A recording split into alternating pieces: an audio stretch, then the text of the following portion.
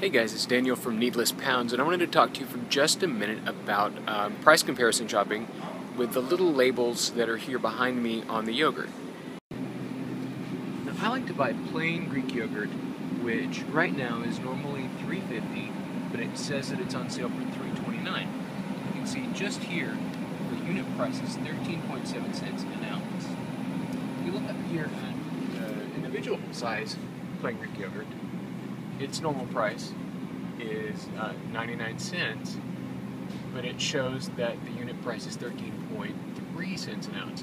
So the little cups are actually a slightly better bargain. So when you're at the grocery store, be looking for the unit prices and the sale unit prices and compare that. So sometimes it's what I call a pricing paradox, that the smaller units might be a little bit less expensive.